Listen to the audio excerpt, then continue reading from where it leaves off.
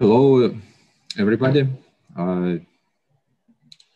We would like to invite you to visit our online conference about LiDAR survey. And today we will show you some real examples of data processing, of LiDAR data processing, and we will show you our new product for terrestrial survey with LiDAR. And we invite our users who already used our LiDAR for real survey projects. And we will show you how to use LiDAR, our LiDAR solution for forest survey, for road construction survey, and for mapping. And we would like to wait while other members join our conference, and then we will start. Let's wait a few minutes and we will start.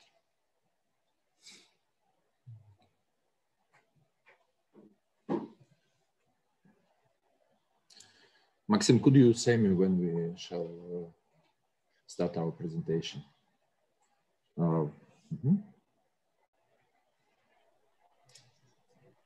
If anyone will have any questions, you can ask your questions in a Q&A section in Zoom app.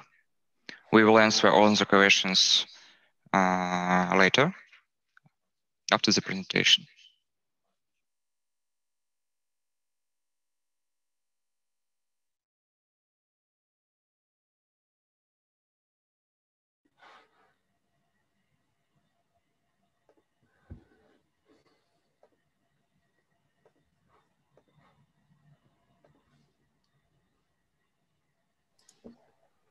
И показ экрана не запрещен.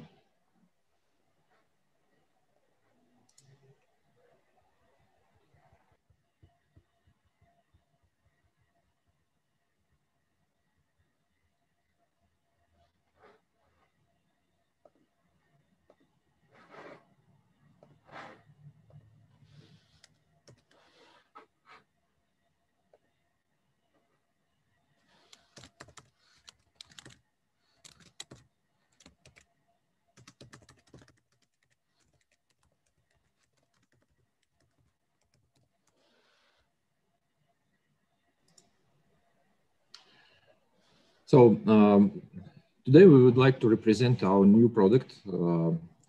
It's our existing LiDAR, which can be installed not only on the drone, but can be installed on the backpack.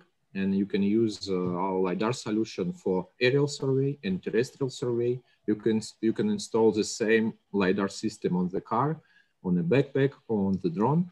And as soon as our LiDAR has a 360 degrees view, you can use it in any way. And after that, you can easily combine dataset to one point cloud to provide more detailed point cloud to get some details which is not which are not available from air. And before showing real projects of using terrestrial LiDAR survey combined with aerial LiDAR survey, I would like to make a small presentation about our system, what we already designed, what we use for survey, and after that, our professional users who already bought LiDAR equipment for their survey purposes, so they will make some presentation to show you real results. And they will share their experience how to use LiDAR. You can ask any questions to them, or you can ask questions to me, to our team, and we will try to answer all your questions. And you can write messages, and Maxim, my partner, will answer you in a chat, or I will answer by myself. Okay. So, as you already know, half of the year ago, we launched our new product. It's a LiDAR solution, which can be easily installed on Matis 200 or Matis 300. And before, we use this equipment just only for aerial survey. But as soon as we use LiDAR based on Velodyne head, and Velodyne has a 360 degrees view, and it has very good accuracy, stable accuracy. we can use the same equipment which can be installed on the drone or on the backpack. And what we have inside of our solution. Inside of our solution, we have very precise IMU, GNSS receiver, microcomputer to synchronize all parts of devices together and to provide very precise data set and to process data. And today I will show you the whole, I will show you full workflow from capturing data to point cloud generation. And I will show you how to create maps and other products on the basis of very precise and detailed point cloud. And I think LiDAR, it's a future. And as soon as we create solution which has very affordable price and it costs less than $20,000 and it provides results in 10 times faster than photogrammetry, and it provides stable results in comparison of photogrammetry. And you can measure terrain under the trees, and you can measure a lot of additional information which is not possible to get from images, from photogrammetry. I think LiDAR will conquer the market within 1 or 2 years, and all professional surveyors will use LiDAR equipment. And the main advantage that you can not only LiDAR provides very fast data processing. It provides very stable results, and you can survey in any light condition. For example, we have real examples of survey when we made survey in a night in a polar night when there is no any sun, and it's not possible to use photogrammetry at all because there is no light to make photos. But with the LiDAR, you can make survey as well. And this advantage allows you to get more than 1,000 hectares per day of LiDAR data set. Why? Because you are not sticked to lighting condition, to the sun, and you can make survey at night as well. Our LiDAR system is very lightweight. The weight of the LiDAR is less than 1 kilo. As a result, you can easily install it on Matrix 200 or Matrix 300, and real flight time starts from 22 minutes with a LiDAR, with a heavy head of LiDAR of 200 LiDAR model, and less than 1 kilo with a LiDAR model of with a 100 LiDAR model. And you can make survey with any speed up to 10 meters per second, and depends on the type of LiDAR. You can make survey from altitude between 50 or 70 meters up to 170 meters, and the coverage of LiDAR of each flight starts from 50 hectares up to 100 hectares, and more depends on the flight speed and flight altitude. This slide shows us possibility to install LiDAR on Matrix 300 or Matrix 200, and LiDAR has special connector which can be installed on a DJI Skyport, or you can install it on a battery part of Matrix 200 and use this available X4S camera or other cameras such as Sony camera together with LiDAR to get colorized point cloud. And what we would like to represent today, it's a backpack which can be used for terrestrial survey. And you just need to remove LiDAR from the drone and install LiDAR with a special mounting kit on your backpack and connect battery. We provide connectors for the batteries of Mavic 2 Pro, for example, or we can provide any additional battery just to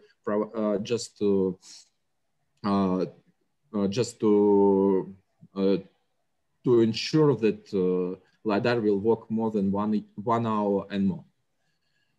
And it's very easy to combine different solutions, and after that you will process data set automatically, and you will get point cloud from aerial survey, and you will get point cloud from terrestrial survey automatically in the same coordinate system, and you don't need any ground control points to merge different types of data set. As I already said, our LiDAR solution has very precise IMU inside, and it has 2-frequency GNSS receiver, which can work up to 20 GHz rate, and it provides any GLONASS, GPS, BeiDou, Galileo as bus possibility to use, and it is very stable as well as for terrestrial survey on the ground or for aerial survey. And right now, I would like to show you the real projects which we made for road construction survey in very deep vegetation area. And our customer and our partner has a project for road construction design. And this area was totally covered by forest, and forest was very deep. And this one is an example of the forest, just image from the drone. And you can see if we use photogrammetry, it's not possible to get precise terrain level. It's totally impossible to get terrain level in such deep vegetation in such forest areas. And this one example of forest, and you see that the forest is very deep, and you can't see any ground from the image. And this one, real photo from our projects, and you see that there are a lot of trees and there are a lot of bushes on the area, and it's not possible to use any common techniques for survey, such as GNSS receiver. Just only one possibility to use total station to make survey by yourself, and in this case the time of survey will decrease, and you will make survey for 1 or 2 hectares per day with a total station. But it's not possible to use GNSS receiver, and in this case, this project it would take more than 1 month to make survey in such deep vegetation area with a total station. But with a LiDAR, we made survey just within 1 week, and after 1 week we receive detailed terrain level.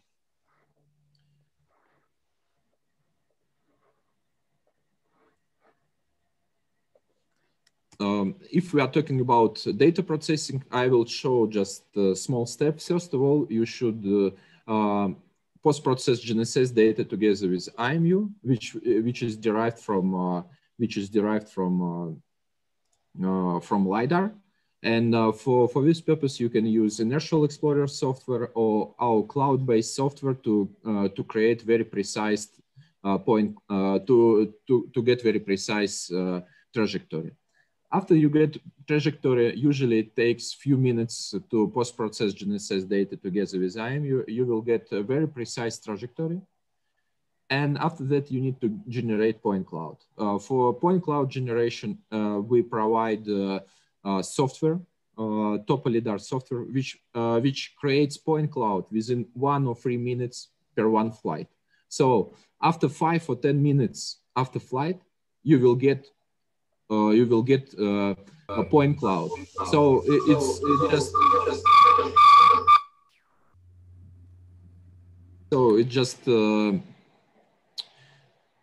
it shows us that LiDAR survey is much faster in comparison with the photogrammetry. If we use photogrammetry in this area, we will get point cloud within a few days or 1 week of data processing. But with LiDAR, you will get point cloud at the same time after flight. So it will take you 10 or 20 minutes to get terrain level when you generate a point cloud from LiDAR. And this one is the main advantage of using LiDAR for your real survey projects. In this case, you save your time, and you don't need to hire additional people to measure something in the forest or in the area. And you just made a survey, and after 20 minutes, you will get terrain level. And later, I will show you how fast is data processing in a real example. As soon as we create point cloud, we get a point cloud with a forest, with a vegetation, with a terrain level, and what we need. First of all, we colorize point cloud. For point cloud colorization, we use photos from images from X4S camera or from Sony camera. You just need, to colorize point cloud, you don't need to make the whole photogrammetry project. You just need to make air triangulation to align images, and after that, it's possible to colorize point cloud. And this one example is a terrain profile, and you see that under the very deep vegetation, you can easily measure terrain level. And this one example of the contour lines, which was automatically created on the basis of point clouds, point cloud classification. And within few minutes after creating a point cloud, you can create a very detailed terrain level, and after that create contour lines. And there are a lot of examples for these projects where we use, where LiDAR dataset can penetrate, where LiDAR can penetrate very deep vegetation, and you can measure terrain level. And I would like to show you final results, final maps, final contour lines, final maps created on the basis of LiDAR dataset. This one, it's just point cloud. After point cloud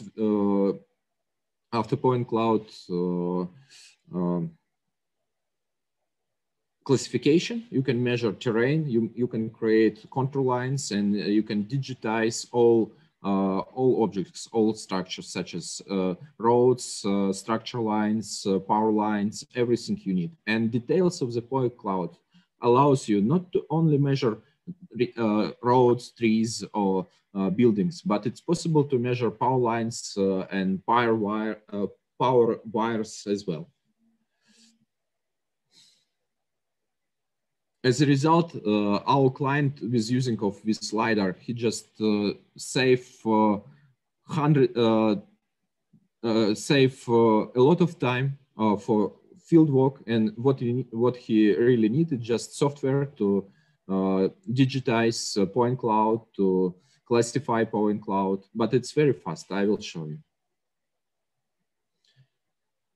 And this one example I really like. This area is totally covered by trees, but after point cloud classification, you can extract terrain level, you can extract all objects, and it's not possible to recognize all these objects on point cloud if you not classify it. But with using of LiDAR, you can easily extract terrain level. Some examples of map created in AutoCAD. You just need to create terrain levels and just need to create contour lines, and after that you can make a sketch map in any software like ArcGIS or AutoCAD Map, or AutoCAD Civil 3D. This is just short presentation of possibility of using LiDAR, and I would like to show how to process LiDAR data. And it's very fast. And I will show you LiDAR data processing on a real data set, and it will take us a few minutes. Really, from the time when your drone has landed, it will take you 20 minutes to get point cloud and terrain level. And I will show you a real data set and real software, and just switch the software, and we will start to process data set. So first of all, we need to create a very precise trajectory, and I don't like to show you how to post-process data, but you can easily do it with our cloud service or with Inertial Explorer. After that, you just load trajectory, and you just load raw LiDAR data. I just select raw LiDAR data, which derived from this one LiDAR. I select trajectory. It's a file with the coordinates, with precise angles of rotation of the drone. And I can select part of our flight to generate point cloud in order to exclude some some flight of landing or taking off. Finally, what I should to do is just I need to choose coordinate system which I want to in which I need to get final results. In this case, I just use UTM coordinate system. In this case, I just select UTM 32 projection, and I will select a folder where we will save our data set. And then I just start data processing, and it will take maybe 1 or 2 minutes, depends on the amount of the data set. But usually, one flight is processed within 1 minute or 3 minutes, and just we will wait, and within a few minutes we will get point cloud, very precise point cloud. If you have any questions while software processing data, I will be happy to answer. Maxim, Tara asked a question. How do you check the XYZ accuracy and correct classification? Of course, for each project, we measure some checkpoints. All these points are not used for any data processing. We just measure it to check the accuracy. And I will show you on a real project, which we made together with Bruma. Bruma, it's our one of our clients, and we provide training for Bruma and in a real field condition. And we measured all points together, and we check the accuracy together. And right now we have a lot of clients who already use our equipment and who already prove our accuracy. So it's very easy. I will show you within a few minutes. Okay. No questions. Okay. And now all data set is already processed, and now we generate point cloud. And after maybe 30 seconds, we will finish to generate point cloud. And we will open it in a software to visualize it. We have another one question. Beside contours, what else can be surveyed? You can measure power lines, you can measure buildings, you can measure roads, all features, all objects which you usually measure from photogrammetry can be measured and can be classified and can be vectorized. And our future presentation will show you how to use this data set. Okay, so right now we process data, and it took us just only 2 minutes to generate point cloud. This one, it's a point cloud generating result, and it shows us it just took 2 minutes. And next step, we just open point cloud in a software.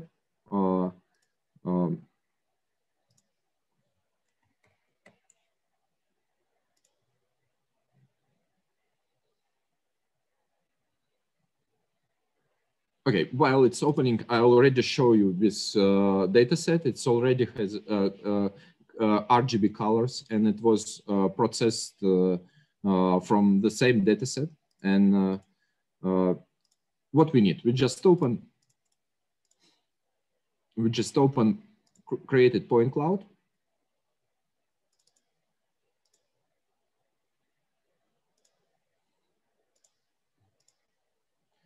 And usually it took more time to open point cloud in comparison with generation. So it will take the same time to open point cloud, like we process data, really.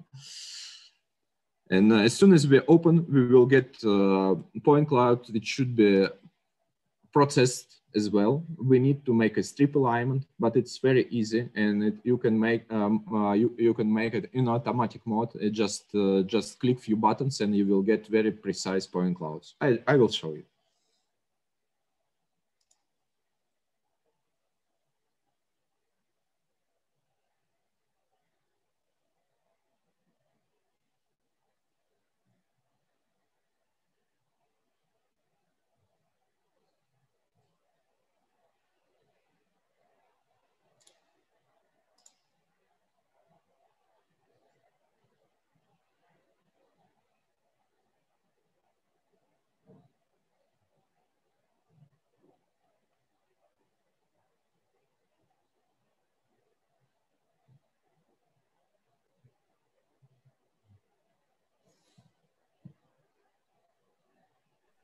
we have another one question.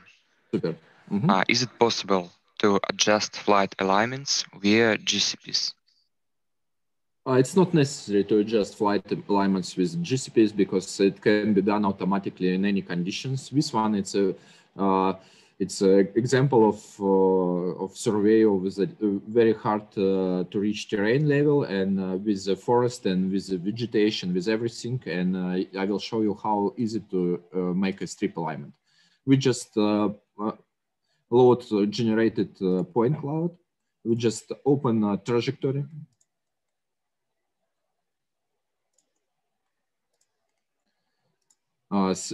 Just import trajectory, which was generated as well from our software.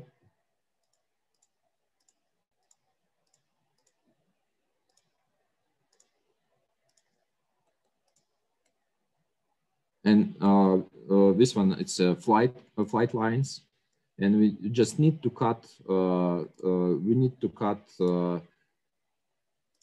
Turning part of trajectory, and divide each line and divide a trajectory to each line.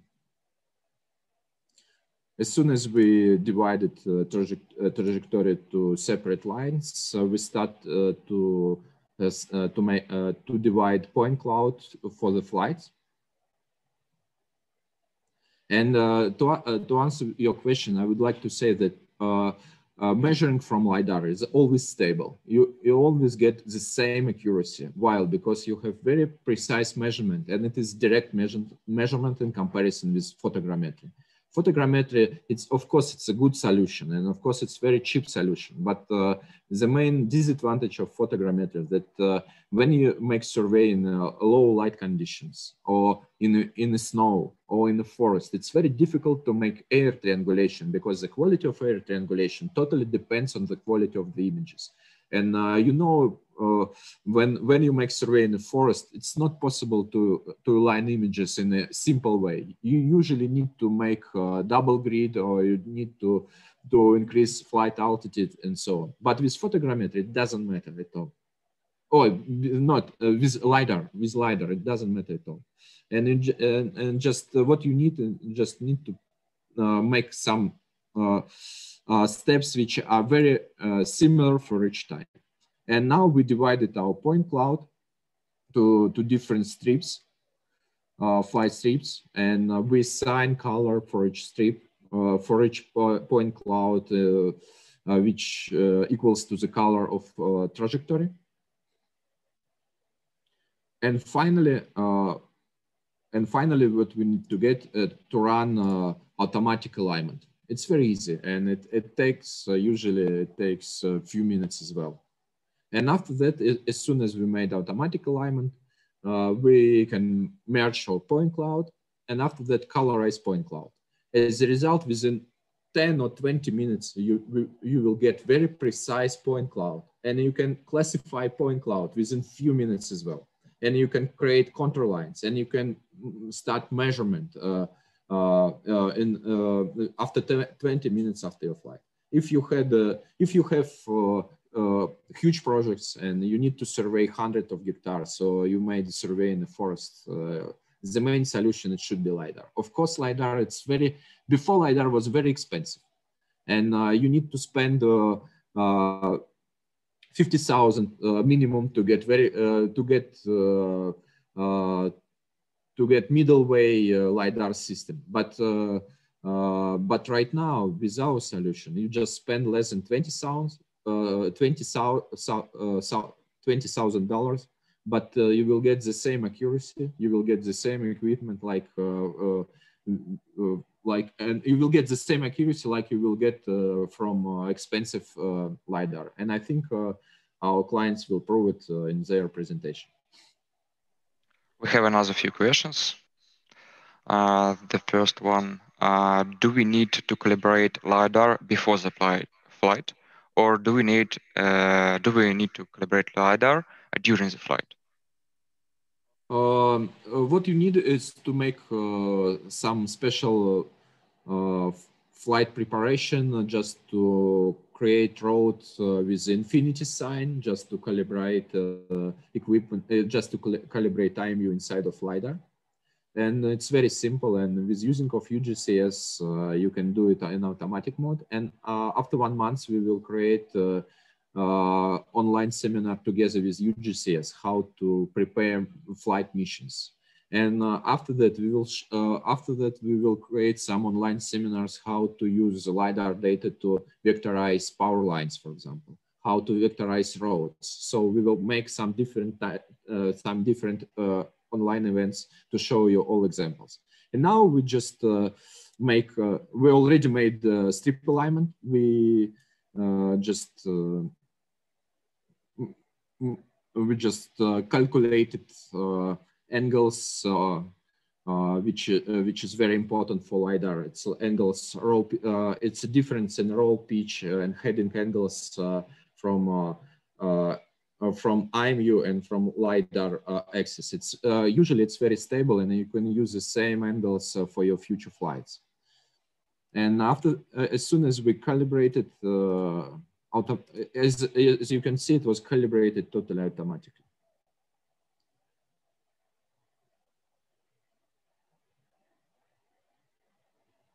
And now we get georeferenced point cloud, which has accuracy between 3 and 4 centimeters. And I will show you.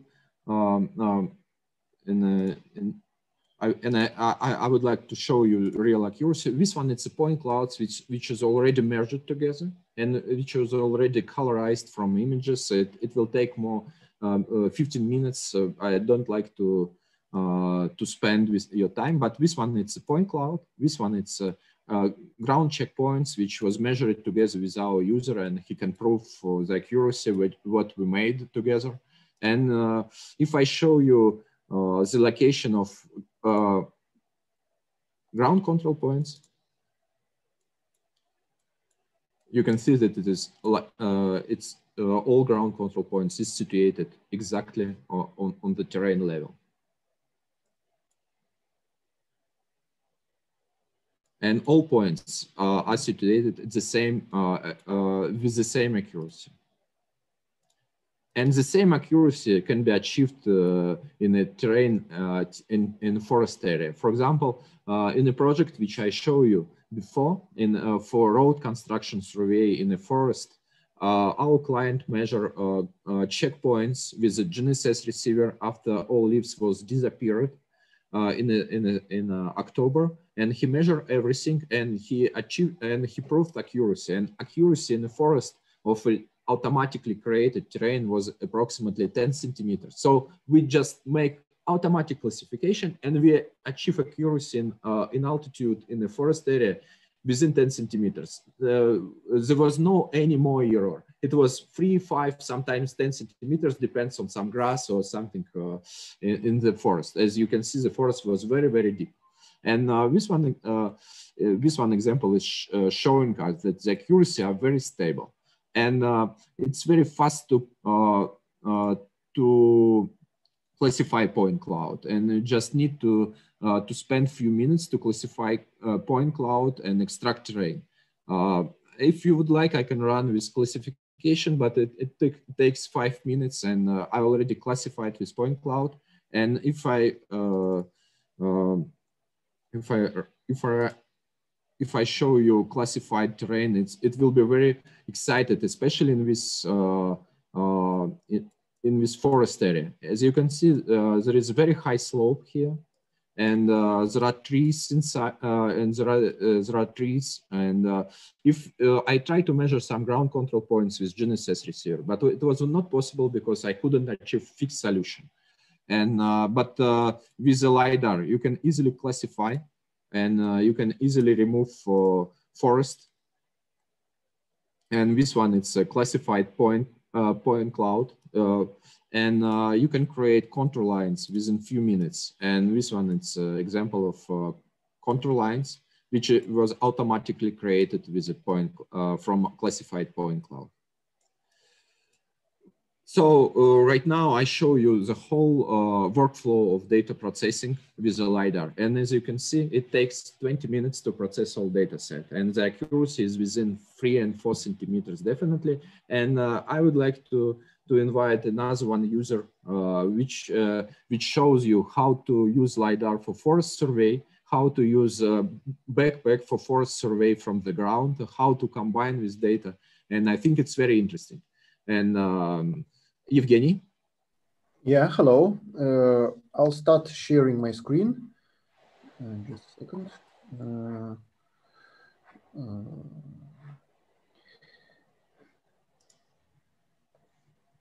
Could you please confirm? Evgeny, we see you.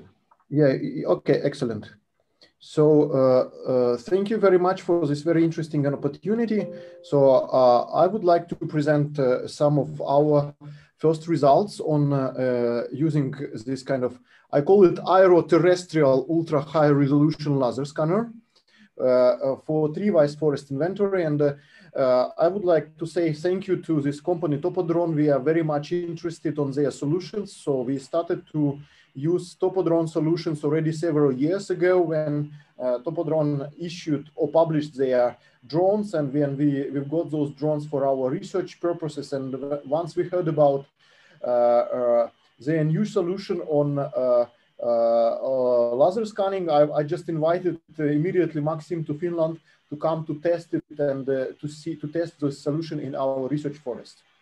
Just a few words about myself. I'm working as a senior research scientist in Natural Resource Institute Finland, and in my past I was working quite a lot in different research activities, and I was deeply involved into the forest inventory. For example, I was involved on developing national forest inventory system of Vietnam. At the moment, I'm doing research in Natural Resource Institute Finland on digital technologies for practical forest management. I'm doing my research on forest fires forecasting, and also early detection of pests and disease and invasive species. So I have a long experience on digitizing forest resources and flying drones. And of course, I know all those pros and cons when you are working with photogrammetry. And photogrammetry, of course, it's a nice solution, but not always. So if you want to go into details, you need a better solutions, better approaches. In our research work in Natural Resource Institute Finland, we are at the moment using Mavic and Matrice with upgraded solutions from TOPODRONE, and we also have Phantoms with GNSS receiver. And we installed, for example, on our Matrice, multispectral cameras. So at the moment we are mainly, in past we were working with Sequoia. Nowadays we are working with this bundle of Red Edge mix and also with Altum sensors, because those sensors could be cross-calibrated with the Sentinel data, which is very interesting and which is very promising. We are also working with the Wingtra drone and using it for different large-scale applications. But in several research projects, I faced the challenge that when you fly those equipment with, for example, tree-wise inventory, you could get very nicely trees. You could get quite many things. But then a traditional approach requires that after, for example, aerial triangulation and photogrammetric ground point cloud reconstruction, you still need to go to forest to measure the trees. And then, unfortunately, with this photogrammetry solution, you cannot see under the trees. And there are several challenges related to photogrammetry. First of all, that you don't see small trees. I'm talking about trees which are less than 1 meter in height. And because those are simply not visible in dense canopy. And for some of applications, for example, in Finland, we are now developing continuous cover forestry approach. We really need to know the location of small seedlings in order to better plan future forest operations. Then the second challenge is, if you want to do, for example, forest inventory with the photogrammetry, you still need to go by foot to forest and establish your ground truth data. So you still need to measure to identify the trees on the point cloud, and you need to measure the trees diameter in order to be able to calculate the diameter of all the trees from the models. And this method is actually human dependent. So you need to go to forest, you need to establish sample plot, and you need to get a fixed solution under the dense canopy, which is sometimes a very challenging task. And there are many issues related to it. Another challenge with photogrammetry in forestry, for example, if you try to apply to fly in Finland, for example, during winter time, so the flying time during winter time, for example, in December, is very short. So, for example, in Joensuu in December, we have only 3 or 4 hours of really good lighting conditions where we could fly the drone. And it means your time is very much limited. And there is another challenge. For example, with photogrammetry, what do you see? You see that usually points which are covering the top of the crown. So you don't see the shape of the trunk. And of course, you are not able to see or to measure the height of the branches of different sizes, and which is very interesting and very important, because if you know the location of the height of the branches, for example, dead branches, it's a kind of one of the indicator of a wood quality and means wood value.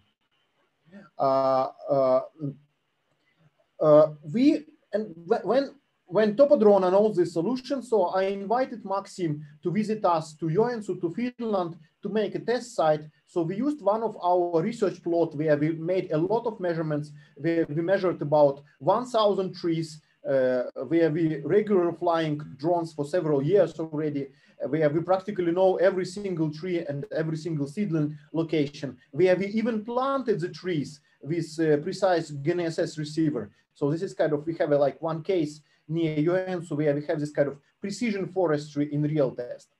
And Maxim was very happy to come, and we made a test. So we installed this TOPODRONE LiDAR on our Matrix 210, and then we start flying. And as you can see from the photographs, it was quite challenging task. We practically were flying during the night time. So because light time was very much limited.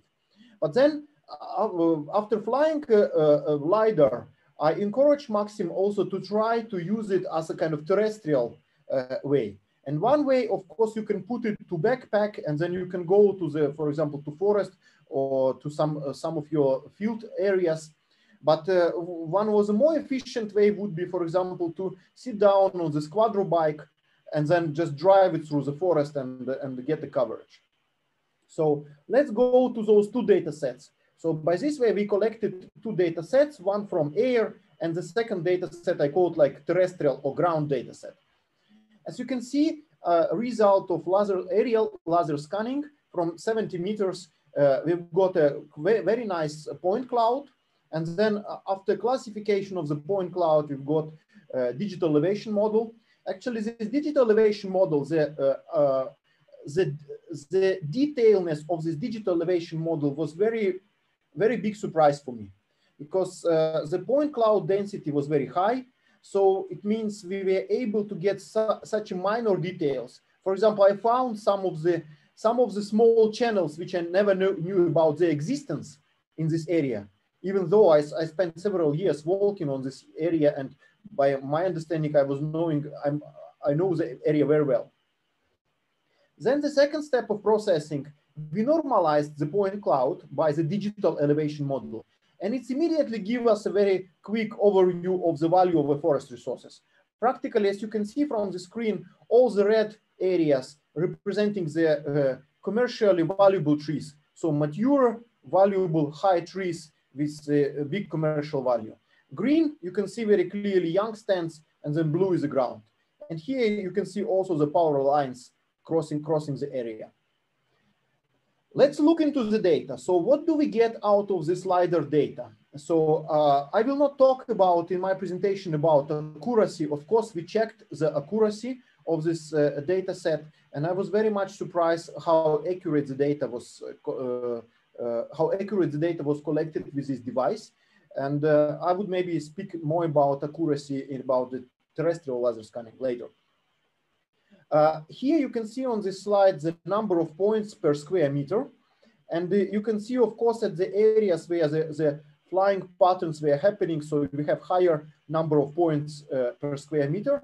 But on average, as you can see from this graph, on average, we are getting about 150 points per square meter, which is quite high for many applications.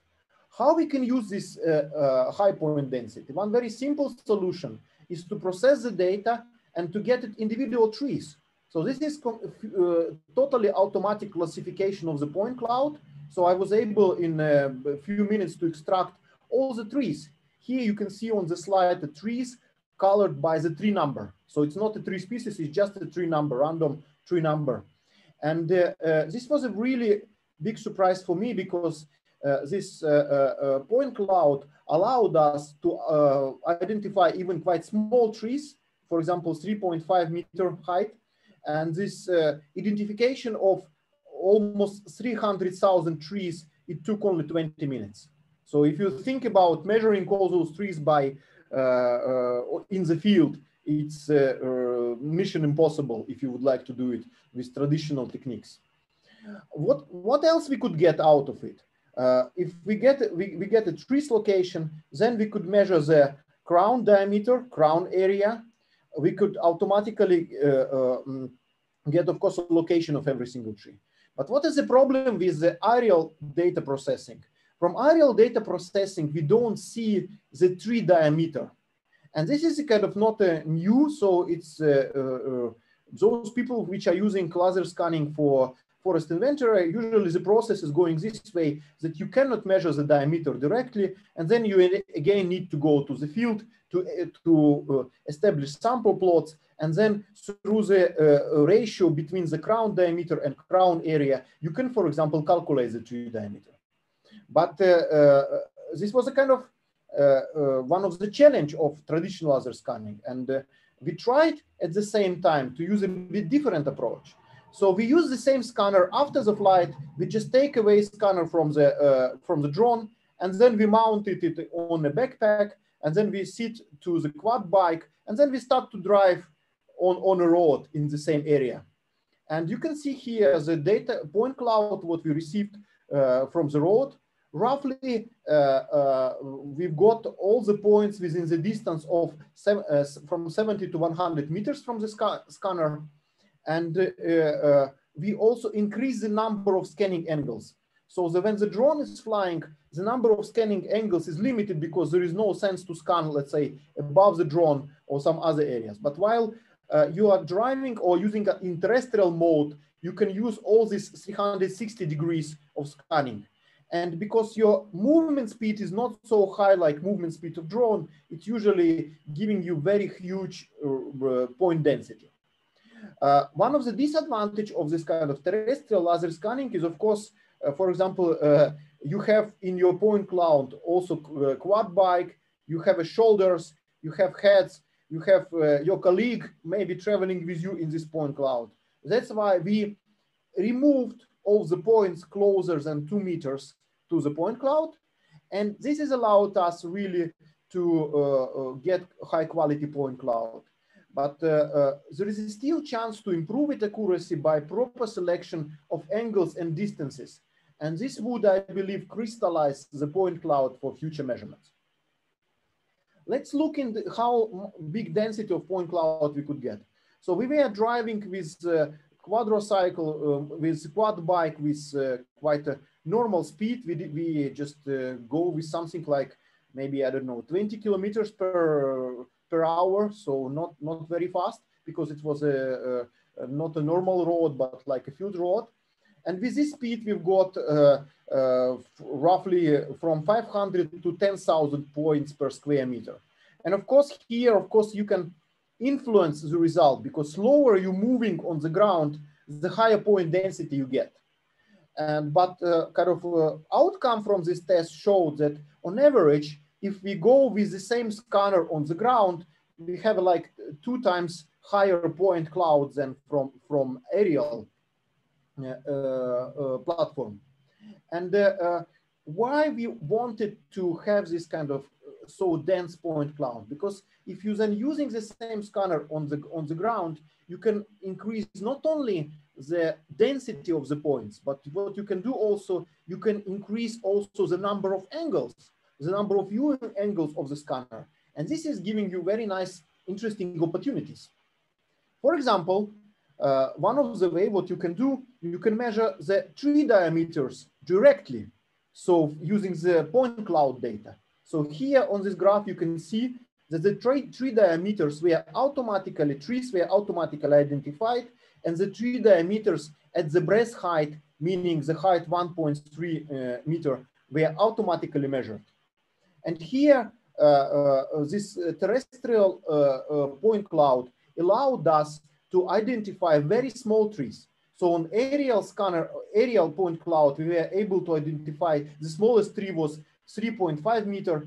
In terrestrial laser scanning data, we were able to identify the smallest tree, which was less than 1 meter. And from this terrestrial scanning data set, we automatically measured the diameter of 4,000 trees. We measured the crowns of those 4,000 trees, tree height, crown diameter, and with most important, we were able to get the tree diameter directly from terrestrial point cloud. One interesting issue about accuracy, because as Maxim said, the accuracy of the point cloud is varying between from about, let's say, roughly from 3 to 4 centimeters. But when you're going on this terrestrial level, since your number of points is increasing, there are certain ways how to increase the accuracy of the diameter measurement. And I checked those diameter measurements with our field observations. And I would like to say that from 1,000 trees, our average accuracy of these terrestrial measurements were the error in diameter measurements from terrestrial point clouds was less than 2 centimeters. But I believe there are still ways to improve it by crystallizing the point cloud and by improving the point cloud. So if you think about like why we use this terrestrial laser scanning to measure diameters, so in about 1 hour, or let's say half an hour, we measured 4,000 trees. If you think about like, you will do the same job with traditional forestry equipment, like take, for example, the caliper and go and establish a plot, it would take us about 17 days, so 138 man hours to measure all those 4,000 trees. And here we were able to get those 4,000 trees is in less than half an hour. In Finland, the laser scanning is nothing new. So in Finland, in forestry, the forest inventory program started already in 2010, when the systematically big areas in Finland were scanned from the air. And this program, which was in last 10 years, was aiming for point density of 0.5 point up to 1 point per square meter. And this data is freely available, and because it was collected by taxpayer money. And now there is a new program in Finland going on on forest inventory, which is aiming to increase the point density almost 10 times. So the current point density we will have like 5 points per square meter. With TOPODRONE solution, we have an opportunity to get point density from the air of 150 points per square meter. And if we add this terrestrial laser scanning is about 500 points per square meter. So practically, I would say that this solution allows us to make this three-dimensional zoom almost 30 times on forest structure, which is, I think, quite promising. And if you think about flying a drone took us about 20 minutes, and then driving quad bike took us about 30 minutes. I would say with this technology, we were able to measure very accurately the trees over the area with a speed of something like 1 hectare per minute. So from my point of view, this is very nice combination, allowed us to do this tree-wise forest inventory. And drone allows you to get a large coverage to measure inaccessible areas where you cannot go by foot, or it's too costly to go by foot, or you cannot drive, for example, a quad bike or something like this, or car. And to collect those diameters, you could use a quad bike, or it is possible to mount the same laser scanner on a car or any kind of vehicle. or you can just walk through the forest, and with this scanner you get a lot of data. So our next steps, we are at the moment testing this data. We are looking to the ways how to improve the accuracy, and I think we are looking mostly nowadays to the additional values from the data fusion. So what kind of additional value we could get by fusing the aerial data with the terrestrial data? And I think in future, and because I like this TOPODRONE approach, that it's like open source thing, so you can really modify a lot of parameters. It's not like in many commercial systems, everything is locked. Here, it is possible to modify quite many parameters. And I think that in future, we could change the drone flying parameters to achieve the same accuracy than, like terrestrial scanning. But of course, with drone, it would be more efficient and faster to get a bigger coverage. So what kind of new type of measurements we could get from this scanner? I think one of the very interesting issues is to measure crown base height, because crown base height is practically indication where you have the end of your saw log. So it's very important value to get accurate assessment of the wood value. Then you can measure, for example, the strengthness of the stem. So you can find those stems which are not suitable for example, saw log production, which is quite interesting to get really accurate commercial value of the forest. With this scanner, you can also get quite good approximate estimation of the age of the trees. Of course, you cannot, get up to 1 year, but there are ways how to calculate from the structure of the trees the age of the trees. Those parameters like crown base height, diameter, height, the structure of the crowns could be used to get a wood quality assessment, could be used to get wood assortments assessment, and really do this precise valuation of the wood. We found that this scanner was able to identify even small seedlings. We not yet found a way how to map the small seedlings from the drone, but we were able to see small seedlings less than 20 centimeters height from the terrestrial scanner. And I think this technology offering us very interesting approach towards inventory during the winter and inventory during the night. So this could be done simultaneously, and I believe it's really an interesting opportunity. So if there are any questions, I would be happy to answer.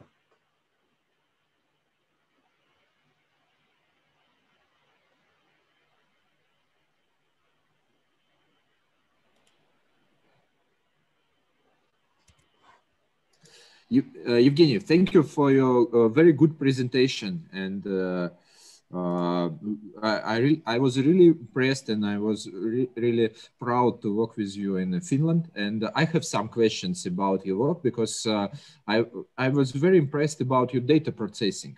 And how do you think how fast you can process data set to get precise counts of trees, for example, and number of trees, depths of trees, how fast you can process data after flight? Thank you very much, Maxim. This is a very interesting question, and really I can show it the speed here. I made the same area several times before by kind of photogrammetry approach. So to cover the same area, I needed to make something about 4 flights with Phantom or with Mavic or with Matrix in order to get a kind of good coverage and good representation of the trees. And this, to calculate this amount of data, I spent something like 3 days just running calculations. And for my calculations, I was using quite powerful cluster system based on several computers and with several graphical cards. And this took me really, this processing took longer time than collection of the data. So I would say to do the same quality assessment of the same area, I would spend something like 1 working week. While with laser scanning, we spent together something like totally 1 hour of data collection and data processing was maximum 2 hours. So I see very clear benefit and increase in speed. But and also, what about this is without taking, but this is also like just pure, let's say, data processing without field data collection, which would require more and more days. So for example, then I would need to send the crew to the field to measure the trees on the ground, to collect additional parameters. So it's really a long process. While combining drone data collection with terrestrial data collection, the same area could be inventoried with higher accuracy and almost like 100 times faster. So, and the next question, is it necessary to make any field work when you use LiDAR to measure trees? Is it necessary to go to the measure tape to measure trees, or it's possible to measure directly from a point cloud? So how do you think right now? Of course, you know, as we all know that all the maps are lying. And at the beginning, I would suggest to check the accuracy and to check how accurate how accurate result you get. But once you will be sure that you can really see you are able to get the accurate data, then you could get all those measurements directly from the terrestrial point cloud. So for example, all diameters, I believe, could be measured from terrestrial point cloud. So you don't need to come to forest and touch the trees anymore. You just drive, for example, car, or you just drive a bicycle or quad bike, and then you get quite a lot of detailed measurements from this information. Also, those measurements could be checked and could be corrected in office. This is, I think, quite a big advantage, because today in Joensuu is almost like -25. I would think I would not be able to spend maybe more than several hours in the field today. But with a cup of coffee, exploring your point cloud, you can, for example, select good trees, and you can filter the trees by different, for example, accuracy standards. And there are tools nowadays how to estimate how accurate diameter fitting was carried out. And what is your opinion about photogrammetry survey and LiDAR survey? What is more accurate? What do you think right now? Because I know you use a lot of photogrammetry data sets before, and you have a big coverage. And how do you think? Is LiDAR competitive with the photogrammetry, or photogrammetry is not competitive with LiDAR right now? How do you think? Obvious, LiDAR gives a huge advantage on accuracy and speed of data processing. But of course, the best solution would be in data fusion. So the best way would be to fly, for example, LiDAR with a camera to be able to colorize, for example, the point cloud. But there are always it depends on applications. So photogrammetry, the biggest advantage of photogrammetry, it's a very cheap solution. So in many places, for example, if we do some projects in Africa, you cannot send a LiDAR there. It would be maybe too risky. But you can send, for example, a cheap drone and do some inventory of some plantations with photogrammetry. But when you need accuracy, and when you need productivity, and when you need, for example, really industrial applications like being able to measure the forest during the night or during a cold weather or difficult weather conditions, LiDAR gives you very interesting and very promising opportunity. I think the future is in fusion. And how do you think about multispectral data? Is it possible to use LiDAR without multispectral data to define a type of trees, for example? Yeah, I think you can see even from this slide, you can see here that I'll try to make it bigger. Like if you look more carefully on the shape of the crowns, this is a birch. For example, you see look on this tree. This is a birch. Is it a ground survey or is it's aerial survey? Aerial survey. And all others, those kind of columns, are spruces. So there are nowadays techniques how you can identify the species from laser scanning data. And this technique is based on those alpha shape metrics. So practically, it is possible to identify the species just analyzing the LiDAR data. And the accuracy of this identification is almost the same as you would use a multispectral camera to recognize the species.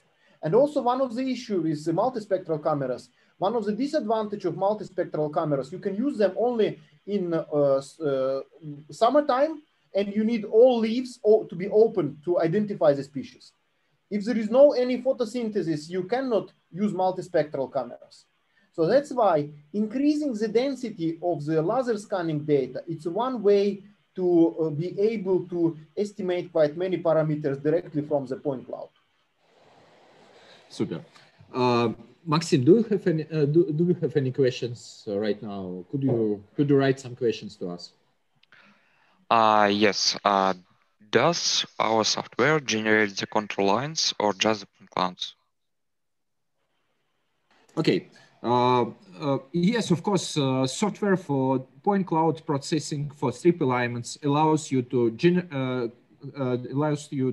classify point cloud, and it allows you to generate control lines. It's very easy, and it usually takes a few minutes. And we will show all steps of data processing during our training. And usually within few days, you will get the whole knowledge of data processing. You will get all information about workflow.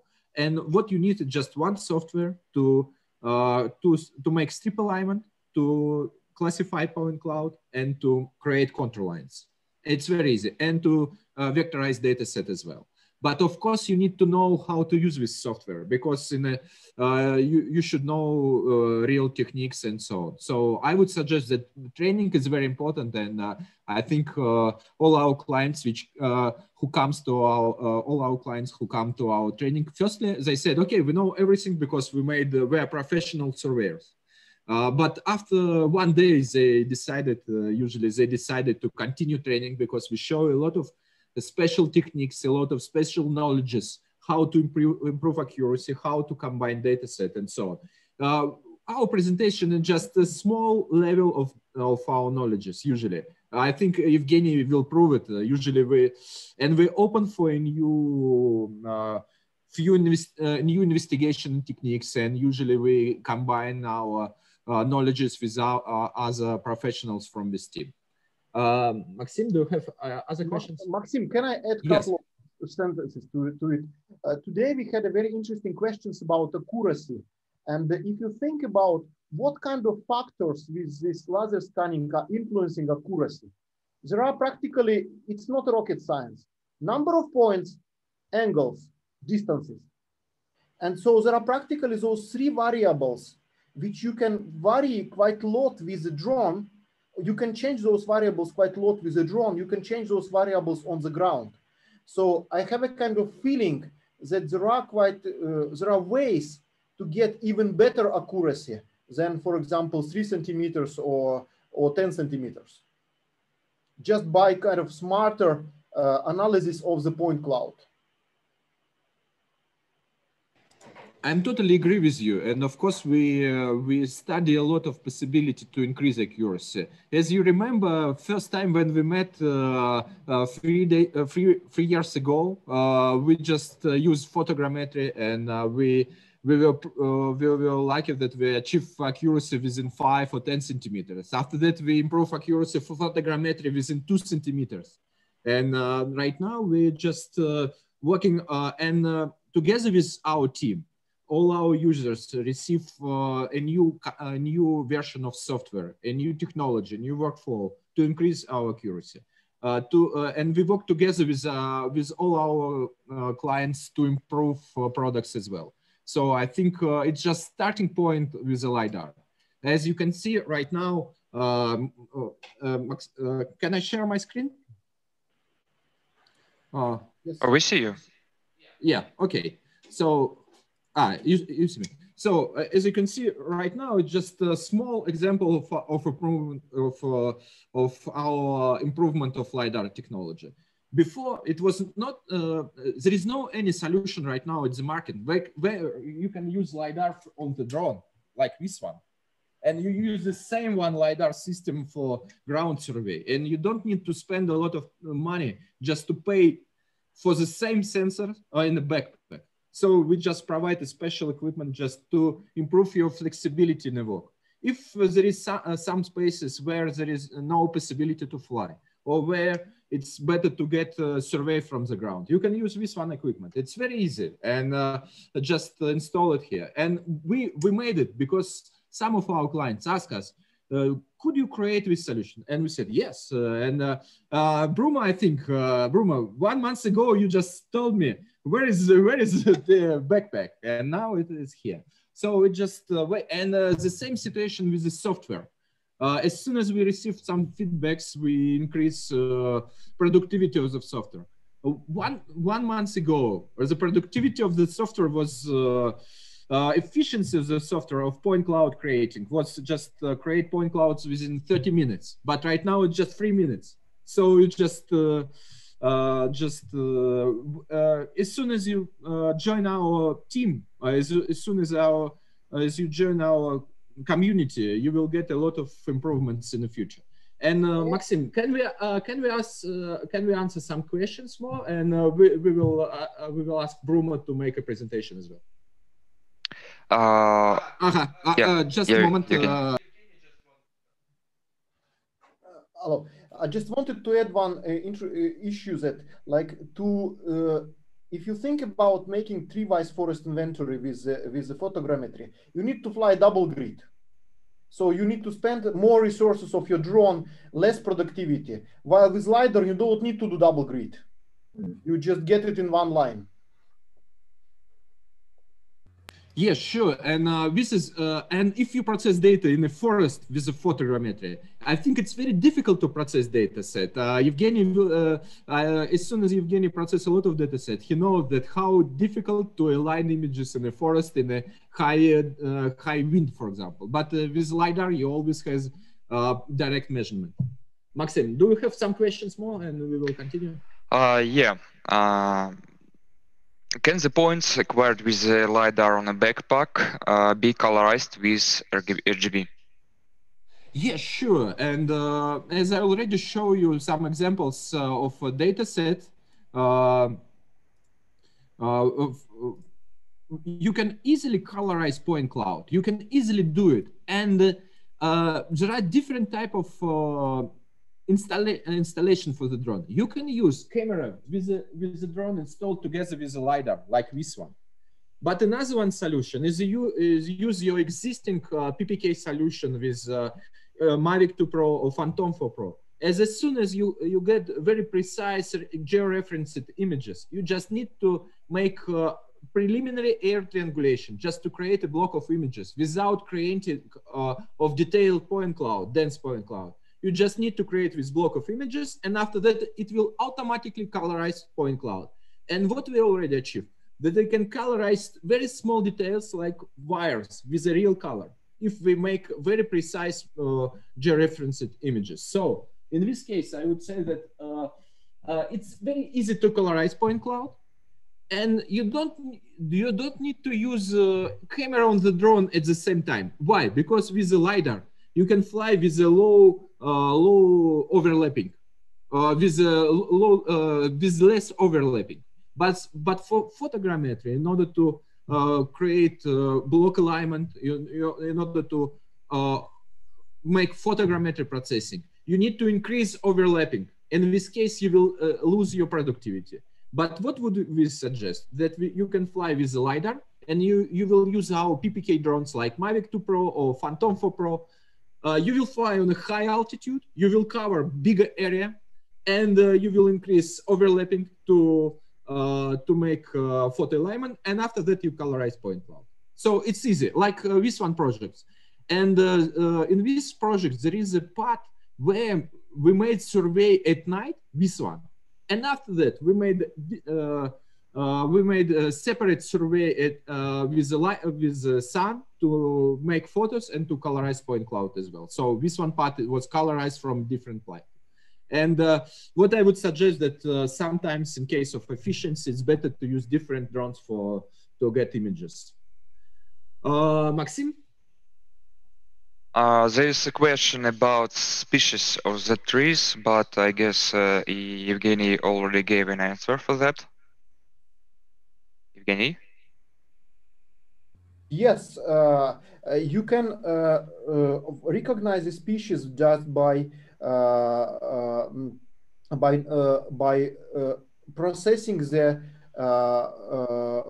processing the point cloud. So if you can look, especially in boreal conditions, if you look on the trees, for example, the shape of their crowns, like usually birch is more like pyramid, not spruce is more like pyramid, and the birch have this kind of another shape of. So those shapes can be quite nicely quantified by applying this kind of feature or metric, which is called alpha shape metric. So practically you can classify all your trees into different, using different metrics, into different shapes.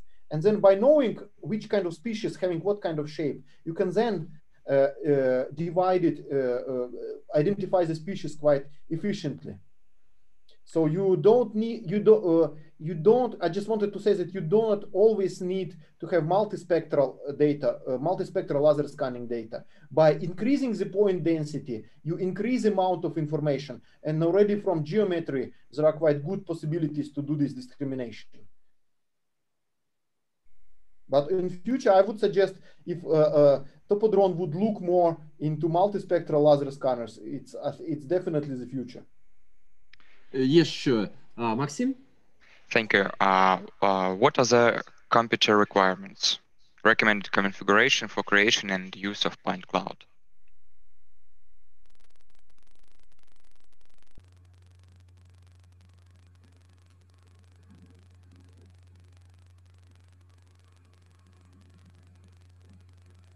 No.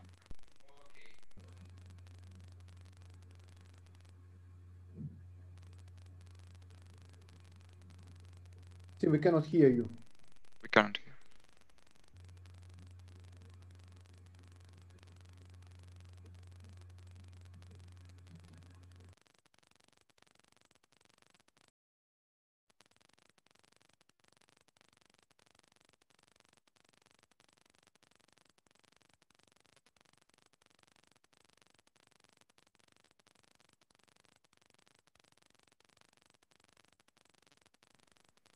Just while Maxim is fixing the issues with the camera, I would say, like, for photogrammetry processing, we are using quite a big cluster with a lot of those graphical cards. And this point cloud, what I showed today, we're just on normal laptop, nothing. So this could be done quite quickly in the field. Okay, and what I would say that data processing in of a LiDAR doesn't require any powerful computer, and what you need is just a simple computer, and the most consumpted part of data processing is just point cloud generation. And with the TOPOLIDAR software, you just spend a few minutes to generate a point cloud. And it doesn't have big requirements, strong requirements to your computer. In comparison in photogrammetry, you need to invest more in data processing software, and you need to spend more in data processing machine. And I think in this case, LiDAR is more competitive. You just invest in LiDAR, but you don't need to spend money in a processing machine or laptop, powerful laptop or machine. And we have another one questions about strip alignment, and one of our users asked us about, is it possible to align data set from terrestrial LiDAR with the ground control points, or is it possible to or is it possible to align terrestrial data set with aerial data set automatically. And I would say that it's very easy to align terrestrial LiDAR data set together with aerial data set. And what you need is just make a precise trajectory. After that, you upload point cloud, and you made the same strip alignment technology like for aerial survey. And we don't use any ground control points to align terrestrial LiDAR. Of course, it's possible to align terrestrial data with the ground control points, but it is not necessary, really. Just look, this one, it's aerial survey. And this part, it's just a red one. It's aligned terrestrial survey, and this one, it's just trajectory. And this trajectory combines different motion paths. First of all, we use a quadro bike, and after that we walk in a forest area between trees here, and we just align this data set as well. So it's very easy. And what you need is just to calibrate angles, and it's really easy. What questions do we have more? I just check.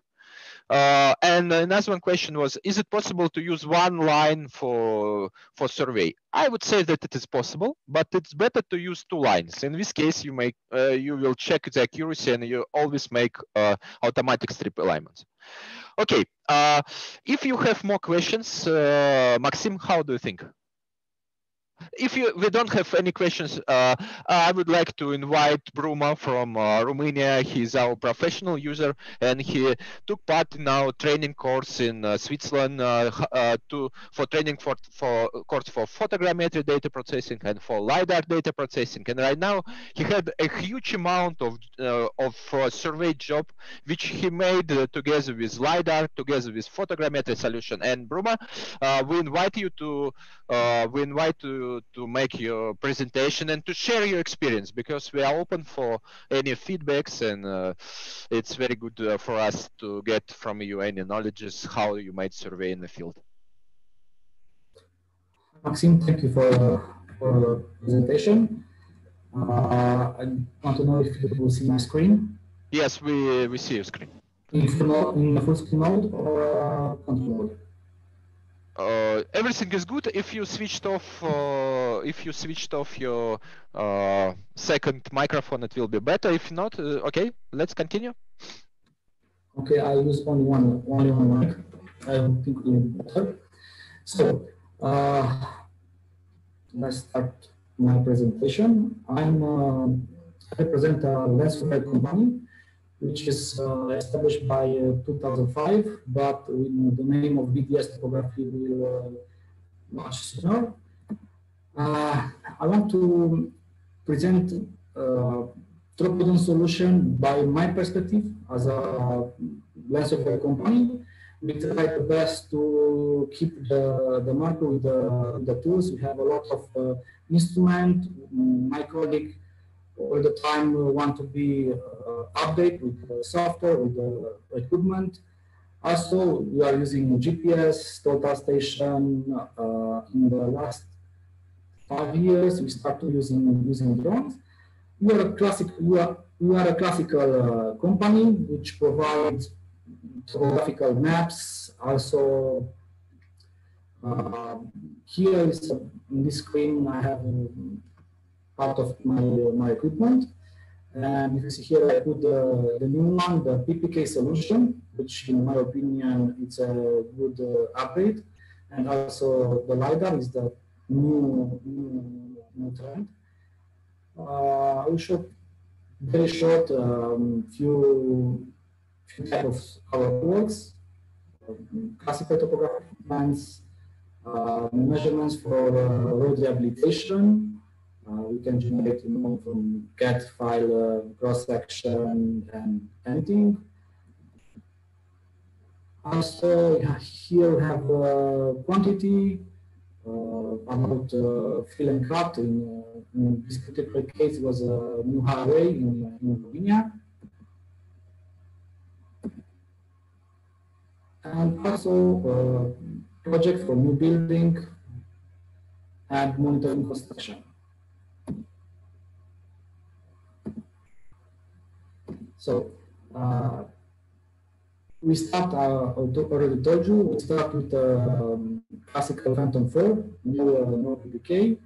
We measure with this drone, I think, 5 years, but after I make a lot of research, I decide to upgrade my drone. And for you know, I have two equipment for you. The first one is the PPK solution Phantom 4. Here I want to show you a very small job with this drone. My client is a paving asphalt company. They want to know the surface of asphalt put on the field. I use TOPODRONE Baklykov for DJI Phantom 4, and also for processing data, I use my GPS Unistone. But in another case, I use Romanian national readings file from National Coast Station because I forget my GPS at home. Here I have to measure 4 kilometers. So for 4 kilometers, if it was necessary to measure classical with GPS or total station, take more time. But in this particular case, it was 15 meters of flight, and for processing, I think in total in 3 or 4 hours, I have everything delivered to my client. I spent more time on driving because it was a little far away from my headquarters in Transylvania. Here you can see the 4 kilometers road, but was not so only orthophotograph and 2D data. Both requires 3D point cloud or something like this. The next one, the next equipment I buy for you, it's TOPODRONE LiDAR 100, which I install on DJI Matrix Aero-terrestrial, but I upgrade with PPK solution. And here, I buy this product, I think 1 month and a half ago, but I have a lot of work to do, especially in river survey. And this picture, what I show you, I have some river survey, and here it's a cross section of data where you can see the quality of the point cloud. For colorization, I use. Sorry, if you see here, I use the 4S camera to get picture and also to colorize the point cloud. Maybe you remember, Maxim, when you talked first time, I asked you, is it possible to have a point cloud, but not only point cloud, RGB point cloud? And was one of my requests which you provide me. And here I use a different software for create automatically cross section. Here my client want to know the flows and want to improve this river. In this picture also you have the classification of the point cloud. Automatically, I generate the contour lines, and also a great tool that I like. You can choose what scale to generate the map. For example, my client wants to calculate also, in this particular case, flows, and it was very easy because I have contour lines, and also I have a lot of points with 3D details. And on the bottom of my slide, I have a cross section which was made automatically with few buttons of my mouse. Here it's a classical map, which I use also also done to compare the data between I use GPS to collect the data, and also I use LiDAR. The difference was not so big. It was very good, actually good quality, and also I can take points and information anyone on this surface I want. Here I generate the DTM, digital surface model, with was created directly from the classified point clouds. And you can see here the comparison between orthophoto and DTM. In the time when I made the flight, the light condition was not so good because it was near to the winter, and we spent a little more time because it's flight. I think I fly with I think 6 meters per second. And in this case, it's actually on the work. It's a rehabilitation project. Actually, my college is right now on the field. It's 15 kilometers. I measured these 15 kilometers in 1 day. I'm using five sets of battery, and I achieved orthophoto, point cloud, and right now my colleague wants to collect the data with GPS, not because I want, because Romanian rules is necessary to measure data with GPS or total station to have a good result. Also we can already use the final product of the LiDAR, but in the future will be. Here is point cloud. You see the difference of elevation. And here because I have also camera mount on my drone, I have a comparison between point cloud which was generated by a drone, and on the right is the LiDAR point cloud. It's already same condition when I take this picture screen, and you see here very clear the benefit of the LiDAR. My conclusion is you can use photogrammetry, but also with the LiDAR's game change. PPK solution for me was a good investment, also good investment. Also, if you use the right software, you get good result. And I want to say TOPODRONE provide me very good training, and I want to say thank you, Maxim, for this training. And yeah, I learned a lot of things from you and for this training. After training, I studied more information, and yeah, I want to say thank you for the training. Also, I want to say thank you for watching us. And if you want to follow us as a company, we are on social media. But I want to recommend everyone to invest in the future. In general conclusion for me, the next step, because total station, GPS, the next step, in my opinion, is LiDAR.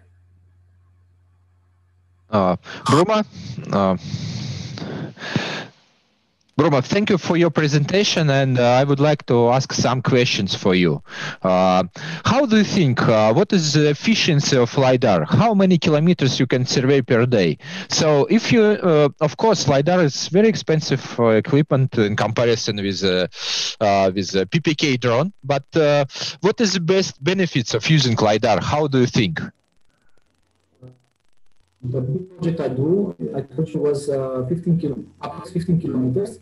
But I fly 5 battery, in this lighting condition because I want to have a good picture. Also, I have a small job that I fly night. It's a big change, in my opinion, to fly with LiDAR payload, because in time your money come back in your account. You know, it's a good investment.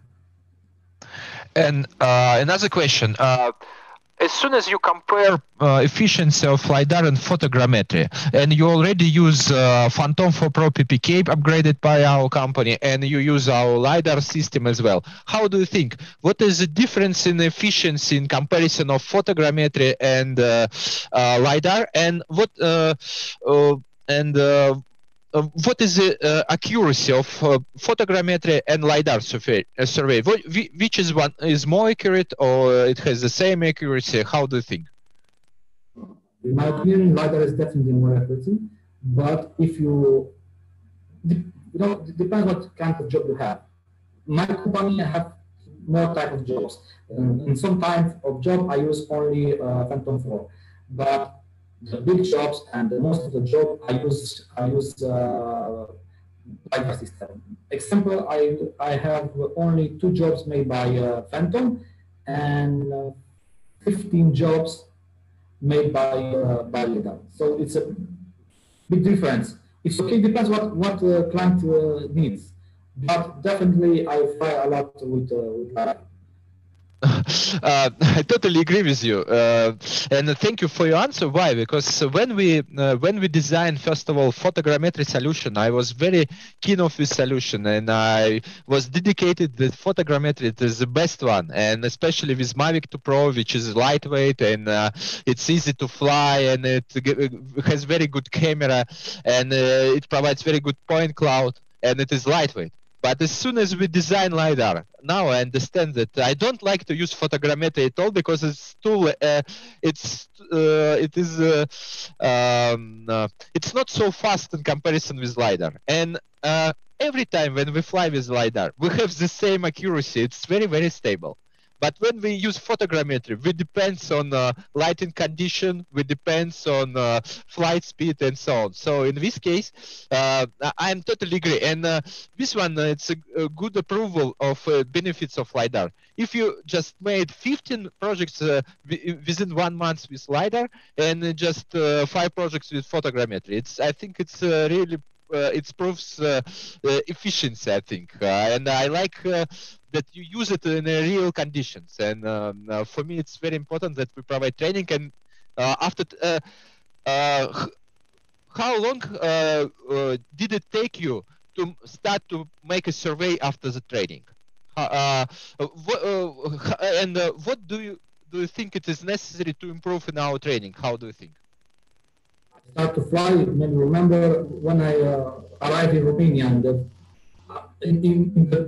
I drive directly to the job, and after I go home. So was a good training. Was a good training. And also I have to say something. It's as a land surveyor, it's better to have more data because you never know when the clients need some information from you. Okay, it's good to hear you, and I like that you show your real data sets. And of course, next step it's LiDAR survey based on the car, I think. As soon as you make a lot of, as soon as you have a lot of job for road survey, I think it will help you as well. You remember when I meet you first time, I asked you, when you have the backpack solution. Okay, so 1 month after we design it, and I would like to thanks a lot to you and to Evgeny that they show real examples of LiDAR survey, and because we receive a lot of questions from people, and usually right now everybody knows about PPK solution for photogrammetry and everybody use it, but I think it's time to change their mind. The time to change the mind of surveyors. If you need to be competitive on the market, right now you should move to photogrammetry. You should move from photogrammetry to LiDAR survey. I'm totally I am 100% sure. Why? Because the price is less, and you don't need to spend a lot of money for processing machine. You save your time, and you decrease number of people which is involved in the field work. I think you will decrease it in more than. And the main advantage that you can provide results within few days after after your flight. It's amazing, really. Okay, if we have any questions, we can we will answer. If we don't have any questions, how do you think? Do we have any questions? We are just thinking of starting. What is everything that I need? It's a good question. What you need, just need LiDAR solution. It costs starting from it costs 17,500, and you will need a drone to install LiDAR. That's a good question. Why? Because right now everybody think about Matrix 300. It's a good one drone, but it costs. It looks like it costs nothing. But when you buy batteries, when you buy a charging station, it starts to cost too high price. And if you find, or if you already use your existing Matrix 200, I think this one is the best machine right now. Why? Because it's very easy to carry, and it is cheap right now. And you can buy this drone for. Bruma, do you remember which price did you pay for Matrix 200 right now? Honestly, I don't remember, but it was a good price because I stayed 1 week to decide which drone I want to buy, and I decided to buy the last one. And yes. Especially because of the charger and battery, which yes. in my opinion is very expensive. Yes, and I think, so what you need? You need a drone. You can use existing Matrix 200, Matrix 600, Matrix 300 if you want to invest to a new one drone. But what advantages of Matrix 200? It's current case. It's less. It has less size than Matrix 300. You shouldn't spend a lot of money for batteries, and it flies just 8 minutes less than Matrix 300. What else? You can, and of course you can use Matrix 600 as well, but this drone doesn't have obstacle avoidance system, because it's very important to ensure your safe flights, because you have very expensive equipment on the drone. In this case, I would suggest to use this one models, Matrix 200 or Matrix 300. And you need software. Software costs approximately, starts from 3,000 for point cloud, for strip alignment and point cloud generation, and you should invest in our cloud-based solution to post-process GNSS and IMU data, or to buy Inertial Explorer software. I think it will add a few $1,000s. So I think this is what you need to start. Or you can try to hire existing LiDAR. If you have a project, you can hire existing LiDAR solution from our clients, and they can make survey for you, and after that you can invest in your own solution. And I think it's a good option as well, because I think one project of survey in the forest area with LiDAR will help you to earn money to buy a new one LiDAR and to get a lot of money. And I think it's my answer. Okay, so if you have any questions, we can answer. If we don't have any questions, I would like to say thank you for all participants in our online seminar, and I would like to thank to Bruma and Evgeny, because I really like to see you, and I really like to hear your real feedback from the field.